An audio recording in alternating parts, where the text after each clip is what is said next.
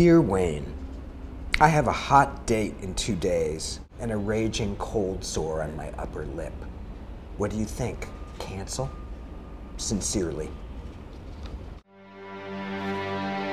I think the position of being somebody who says, I have a hot date in 2 days, suggests that you think of your life as really rather boring if it's defined around the hot date in 2 days. What's happening today? What's happening tomorrow? There's an implication here of drought and then feast, as if all of your life were culminating in this scene of judgment at the date and that you're going to lose it all because of the cold sore.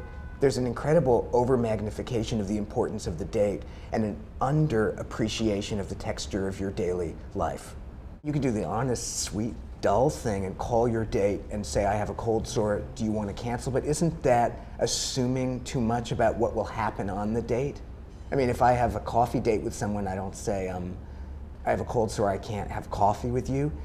How do you know it's going to be a hot date? Actually, what is a hot date? Does this mean you've already had sex with a person? How do you know actually, and this is really the more crucial bit of advice, that your date doesn't have irritable bowel syndrome or something much more potentially humiliating than a cold sore? In fact, everyone who has a body has something a little bit off with it at that moment, and your cold sore is only the most visible manifestation to you of this bodily predicament.